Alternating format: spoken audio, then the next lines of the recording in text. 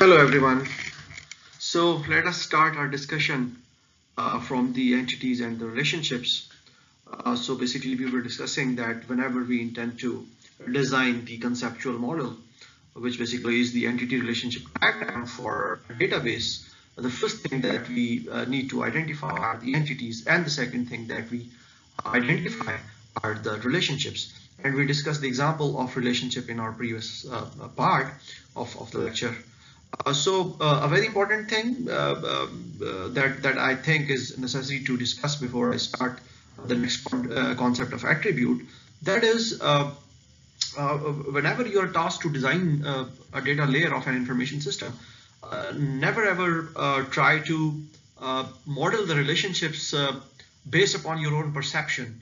Like you cannot not assume the relationships at your own. Normally we assume some relationships based upon the generic practices, but it is not recommended to do that, because these things are dependent upon the scenarios and the organizations. Okay, for example, in the example that I gave to you while we were discussing the relationship in the previous part, I gave you the example of a classroom, and I told you that there are two types of relationships which are there in the teaching process, and they are that a faculty member is teaching a subject, so teaching is a relationship, and similarly the students, they are learning the subject, so that learning is also a relationship. Okay, but we should be careful on it should not be based upon our own perception that generally a teacher teaches a course and students learn a course. No, it should be based upon the organization. If this is the case in the organization for which we are modeling that database, then we should only model that relationship as a relationship. Another important thing about relationships is that in databases, the word relation and relationship, these are totally different things. Okay, relationship is basically the association between entities, between entity types or entity instances, but a relation is a different thing. A relation basically is a table with some specialized attributes, and we shall be discussing this thing in future.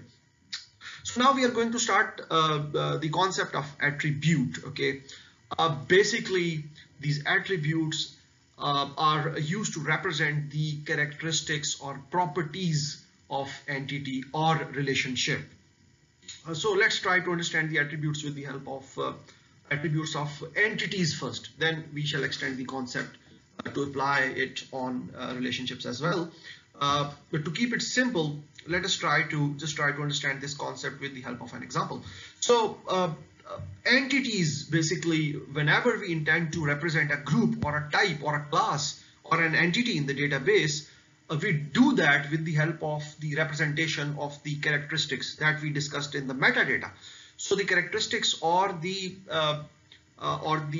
properties of a class or an entity or a type, they are referred to as attributes in database. For example, if we take a real world example, for example, let's continue the same example. For example, we are trying to model a database for a classroom. Okay, and we have identified the faculty as an entity type.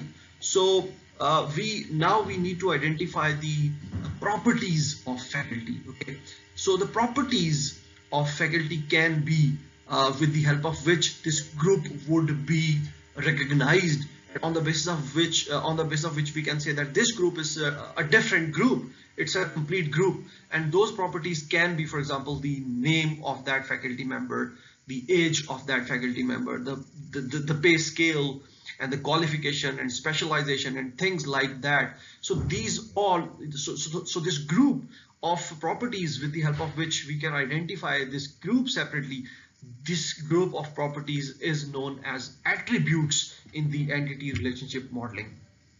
So if we see the same concept in the object-oriented paradigm, these properties, they are represented with the help of the member variables of a class. Okay, so for example, there is a real-world concept. Let's take the same example. So for example, we are modeling the classroom, and faculty has been modeled as a class. So all of the properties or characteristics of faculty, they would be implemented as the member variables of that particular class. For example, if for example we are coding in C#, so we will write the class name as class faculty and the member variables as string name, string age, or float or age, or string address and string cell number, and so on. So this is how we model the characteristics or properties in object-oriented paradigm. And in the database system, these properties or characteristics, they are modeled as attributes. Later on, these attributes they basically correspond with the fields or the columns of a table, but that we shall discuss in our upcoming parts.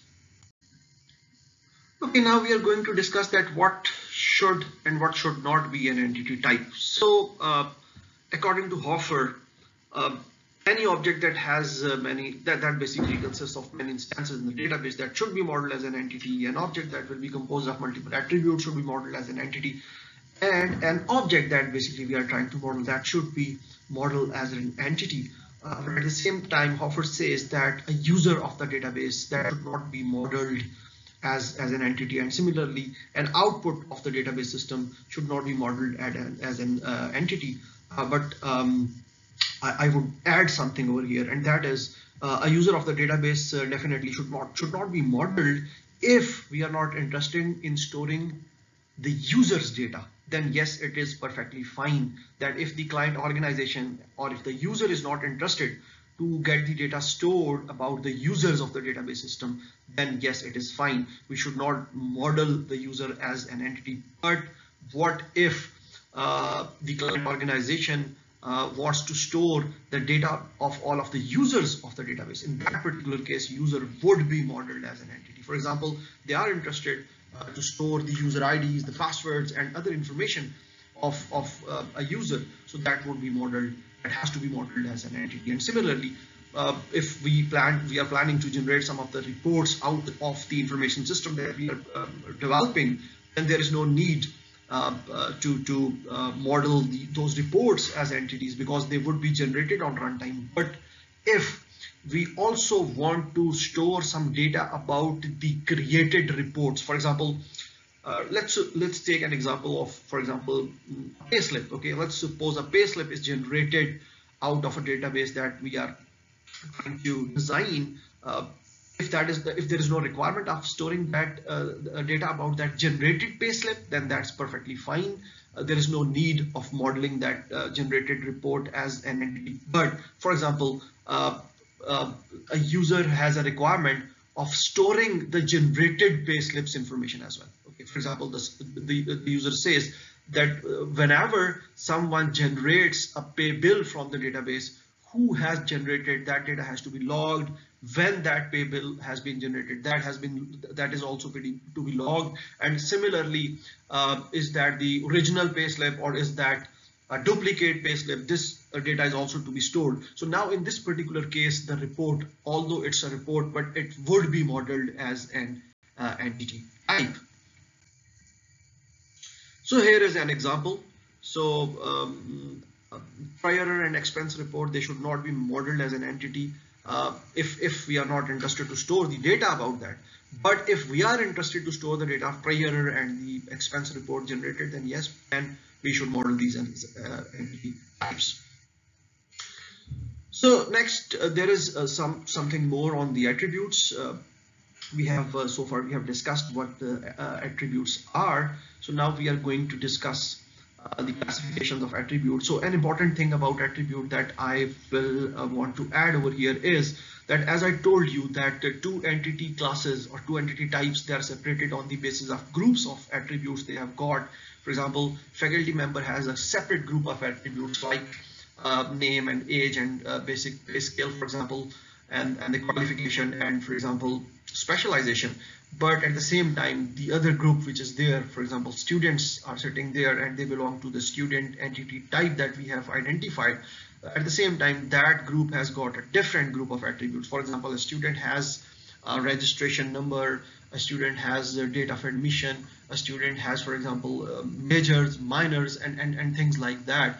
although some of the attributes they are common, but there are attributes which are different. So based upon this difference of attributes, we are separating these two classes. And at the same time, the instances of any specific entity type, for example, students instances, they will be distinguished based upon the values of these attributes. Okay, for example, if there are two students, they may have different names, and similarly they may have different addresses. At least one of the attribute has to have different values. For example, at least registration numbers of those two students, they will be different. They must be different. So they are distinguished based upon the difference of values of the attributes. So this was an important thing that I wanted to add over here. Now we are going to discuss some of the classification of the attributes, some types of the attributes based upon different criterion. So the first classification is there are some required and there are some optional attributes. The required attributes are whose values are required in order to create an instance of an entity type. Okay, for example, let's take the same example of a classroom. So for example, if we intend to create an instance of a faculty member, that means in terms of databases, we want to add data of a new faculty member. So we will have to define that which values are necessary in order to, and which values have to be there in order to create or in order to store the data of a faculty member. Okay, so we can define, for example, we define that at least the employee number and name and for example age. For example, these attributes, the values for these attributes have to be there in order to save the data. Rest of the values, they can be provided later on, but in order to create the instance, in order to add the record to the database, these values are to be there. So these attributes, they would be required attributes. And the optional attributes, all other attributes whose values can be skipped at the point, at the time when the instance is being created, or when we are adding that data as a new object to the database. So at that particular time, if we can skip providing the values to those attributes, they would be referred to as optional attributes. Another classification is a simple and a composite attribute. So we can have an attribute to store a single value, or we can have an attribute which further consists of sub attributes. Okay, and it totally depends upon the perception and the design. Okay, for example, we can define name in order to store name of a student or faculty, and we can also define first and last names. Okay, so it is totally dependent upon our design. Okay, so for example, if name is modeled as name, then it would be a simple attribute. But at the same time, if we are modeling the name in two parts, for example, we are storing first and the last name, we are using these two attributes in order to store the name. So basically it would be a composite attribute. So whenever for storing value against one attribute, if we define sub attributes, then those sub attributes are referred to as composite attributes. And yes, it is totally scenario, a business process, organization, perception, and design dependent thing.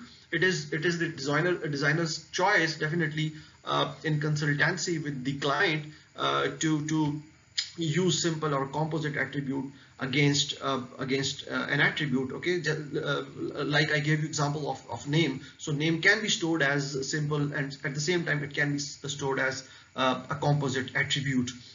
Similarly, for example, there is address. For example, there is home address. So home address can be stored as a simple attribute, and at the same time home address can be stored as a composite attribute, which is we can divide the home address in house number, street number, district, and things like that. So it is totally dependent on the designer that which way he chooses in order to store that address.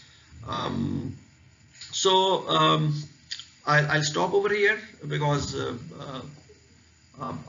I'm trying to make 15 minutes clips. So we shall be discussing the single valued and multi-valued attributes in our next part of the lecture. So thank you very much.